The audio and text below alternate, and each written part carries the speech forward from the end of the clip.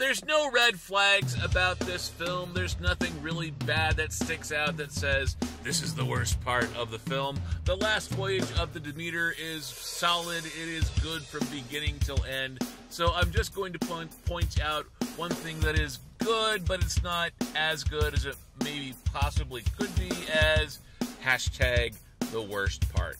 Hey everybody, Dragon Movie Guy here.